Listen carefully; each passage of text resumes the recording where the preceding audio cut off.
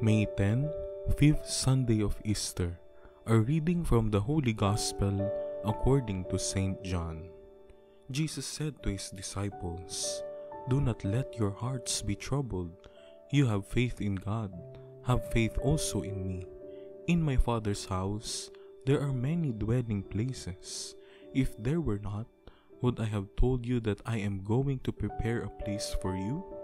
And if I go and prepare a place for you, I will come back again and take you to myself, so that where I am, you also may be. Where I am going, you know the way." Thomas said to him, "Master, we do not know where you are going. How can we know the way?" Jesus said to him, "I am the way, and the truth, and the life. No one comes to the Father except through me. If you know me, then you will also know my Father. From now on, you do know him and have seen him."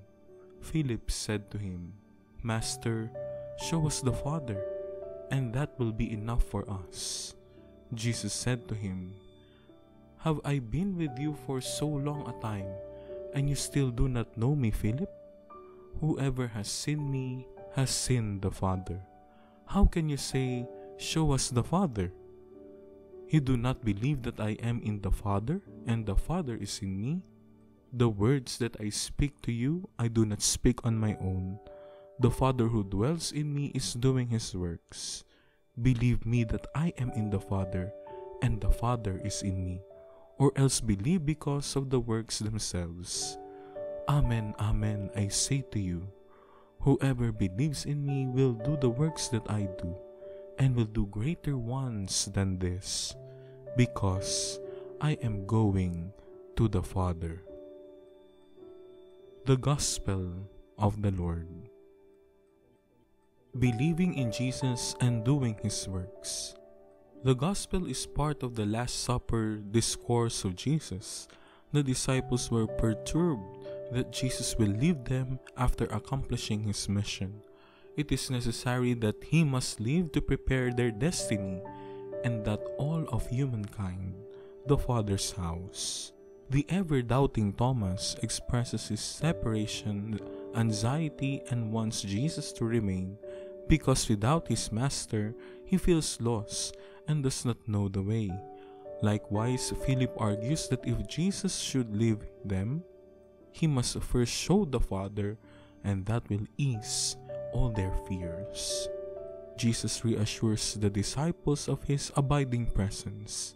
He tells them that the Father has always been present in his teachings and miraculous deeds, signs of God's power at work. While the world cannot accept the Spirit because it does not know the Spirit, Jesus relies on his believing disciples, since they know the Spirit, because it remains with you and will be in you.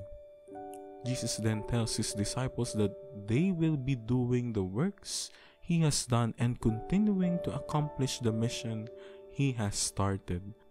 Jesus will send the Holy Spirit, the power that will renew the face of the earth. Behind the scene, the Holy Spirit is at work, giving impetus and inspiration to all ministers of the Church. As the Acts of the Apostles in our first reading describes, the 12, together with the whole community, select 7 reputable men, filled with the Spirit and wisdom, whom they appoint to the task of diaconia, or service to the needy in the community, while they devote themselves to prayer and to the ministry of the Word. How does the Holy Spirit operate in the Church, the community of believers? Paul explains, there are different kinds of spiritual gifts, but the same Spirit. There are different forms of service, but the same Lord. To one is given through the Spirit the expression of wisdom, to another the expression of knowledge, according to the same Spirit.